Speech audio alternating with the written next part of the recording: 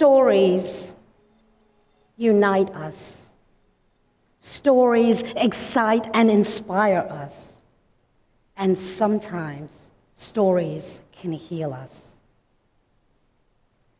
Imagine having the solution to a problem that plagues thousands or maybe even millions.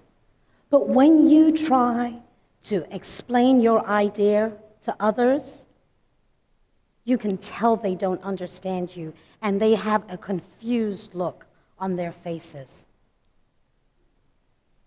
Recently, I was the one with the confused look on my face. I signed up for a college class to learn the art of documentary filmmaking. But imagine my surprise when one of the students got up and introduced herself as Chloe, the environmental economist. Like, what? That has nothing to do with documentary filmmaking. And I had questions. I mean, why hadn't she decided to become, I don't know, a heart surgeon? Then another student got up and introduced themselves. And I suddenly realized that all of these students were PhD candidates, and they were given the synopses of their scientific research projects. Obviously, I was in the wrong place. I didn't have a research project. And I must admit, I felt a little intimidated because they were all using technical jargon that didn't sound like English to me. I was experiencing imposter syndrome. Now, when it was my turn to introduce myself, I got up and I said, "You are all PhDs, but I'm a PHO." And it was their turn to look confused until I explained that a PHO was not some new academic designation, but something I had simply made up on the spot, because I'm a wedding photographer. Yes, I got that same kind of embarrassed chuckle as my attempt to fit in using humor fell flat. And I sat down and I was embarrassed. And another student got up, and then another and another. And I remember feeling so frustrated that I raised my hand to let the professor know that I needed to leave. I wanted to drop the class.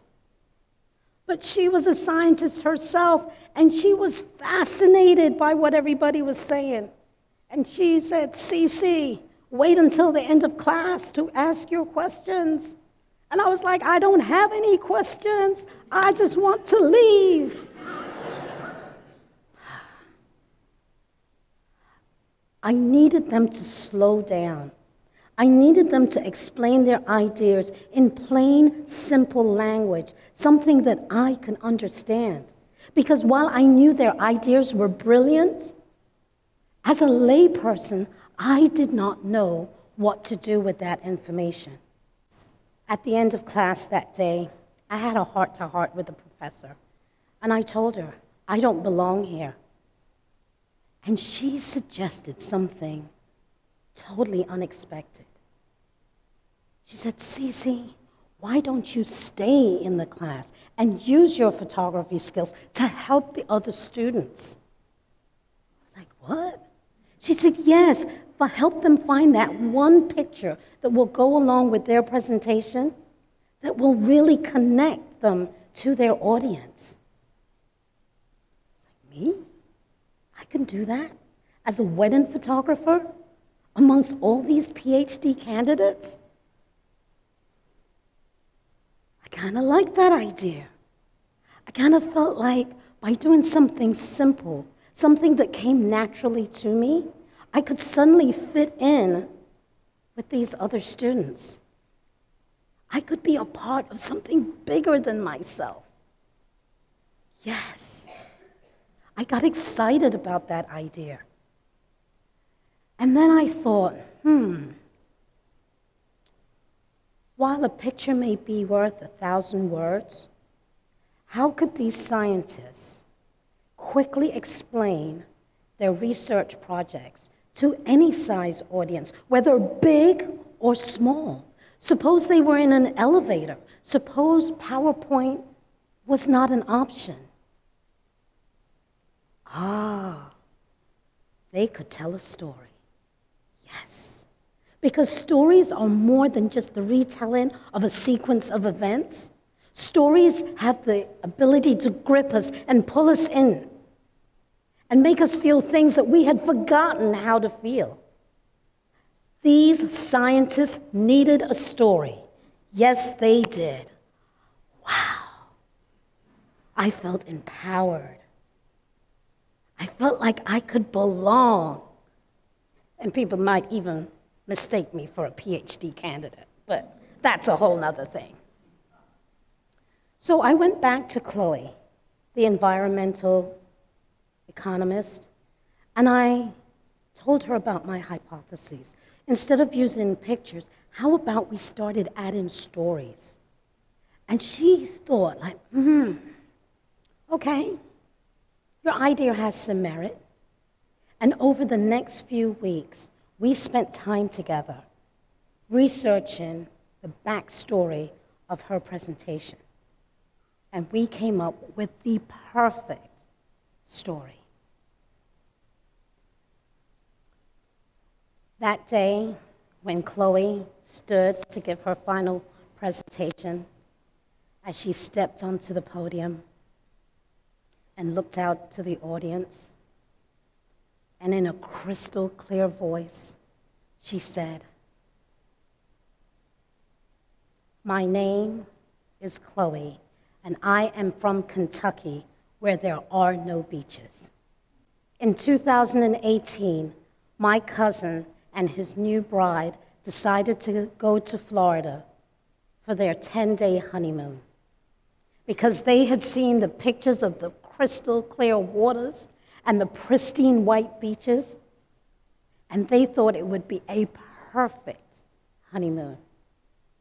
But when they got to Florida on a Wednesday afternoon and looked out towards the beach, it was empty.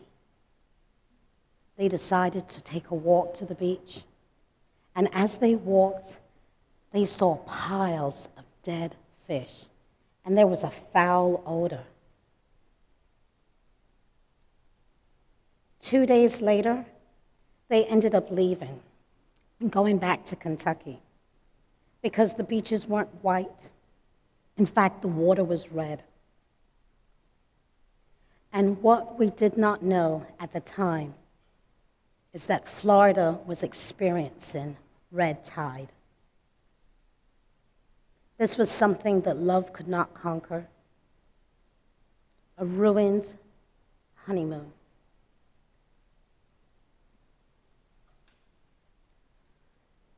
Red tide is caused by microscopic algae that infest the waters and kill the marine life. It pollutes the air, it causes asthma, itchy skin, and watery eyes. The effects on the economy are devastating as businesses close. And in a 2018 University of Florida survey, they found out that that particular episode of red tide cost the state of Florida $317 million. Over 2,900 jobs were lost, and it lasted for 18 months.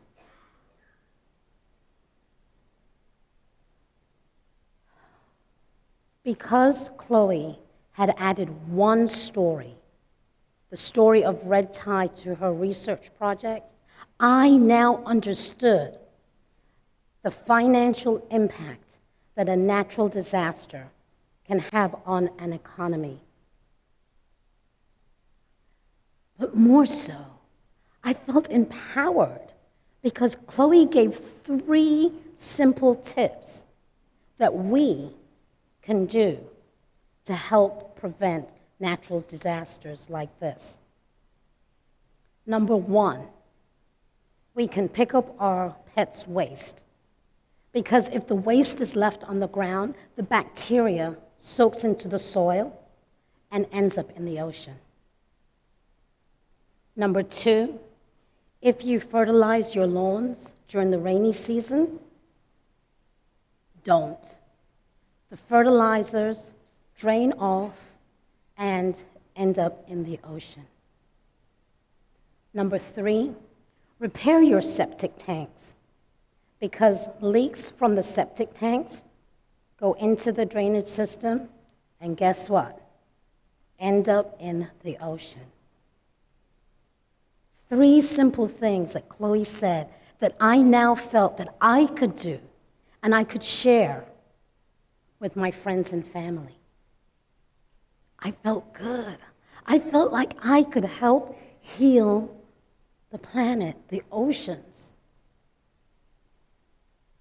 So right about now, somebody way in the back, they're going like, CeCe, I'm not a scientist, I don't live in Florida, and so red tide does not affect me.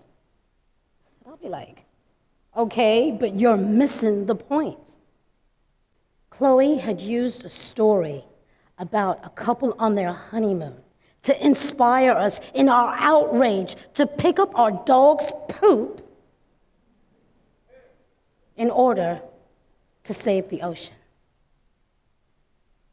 Wow. I felt inspired. I felt good. So in answer to the question that you are not a scientist, here's my 2 points to you. From now on, when you see somebody not picking up after their dog, you'll be forever thinking piles of dead fish on the beach. And secondly, and more importantly, you will realize that anybody can tell a story. You have a story that will inspire others and help others to do incredible things. Because teachers need stories to inspire their students to learn. Doctors need stories to get their patients excited about living healthier lifestyles. And let's face it, even politicians need stories to help unite the country. Because every industry, from babysitting to baseball, can use stories to connect with their audience, to provide a service, or sell a product. We all need stories. You have a story that will help others. Somebody else is back there asking, like, okay, CeCe, so you've told us we need stories. How do we tell a story? I'm so glad you asked. There are many great techniques that you can use to tell a story, but here are my 3 favorite ones. Number one central idea. Number 2, use concrete examples. Think piles of dead fish. And number 3, this is my favorite, slow down. Use the power of the pause, because your listeners need a chance to process and understand what you are saying, because you have brilliant ideas. So the next time you have the solution to a problem that plagues thousands or maybe even millions, share it as a story. Because from birth, we are hardwired to hear stories, because stories explain the world around us. Stories unite us. Stories excite and inspire us. And sometimes stories can heal us.